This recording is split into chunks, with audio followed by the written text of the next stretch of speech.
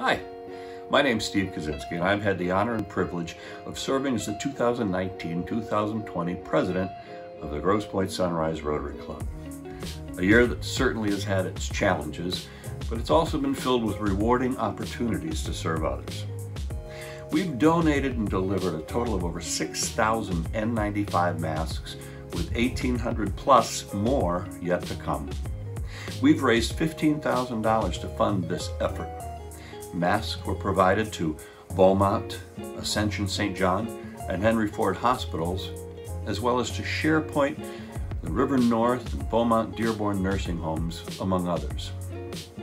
Food we've provided specific to the COVID-19 pandemic includes $2,000 to the Pope Francis Warming Center, $1,000 to the St. Charles Roman Catholic Church Kitchen in Detroit, $500 to the Veterans Returning Home, and we've even purchased 70 boxes of excess Girl Scout cookies and delivered them to healthcare workers at St. John Hospital. One of our most joyful projects is the opportunity to award scholarships to 6 area high schools. This year, we awarded monies to 24 deserving students for a grand total of $25,250. Finally, we've donated dollars and man-hours to create a peace garden at the home of Kids on the Go. It's a pediatric nonprofit program designed to provide special needs children ages 3 to 17 with physical, occupational, speech, and recreational therapies, both over the summer months and during the school year.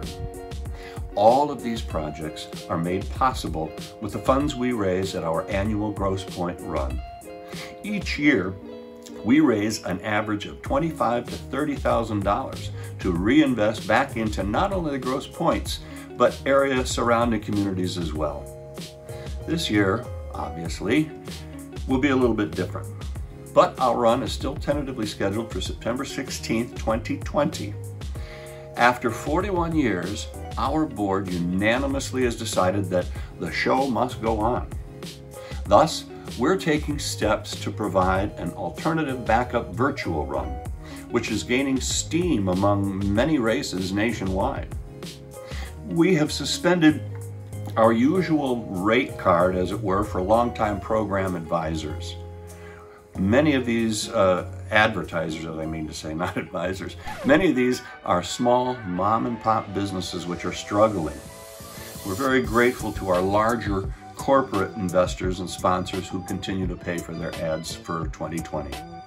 We remain ever hopeful that we will raise enough money to continue our standard contributions in the coming year. On behalf of our club, I thank District Governor John Chambers for recognizing our efforts. Service above self.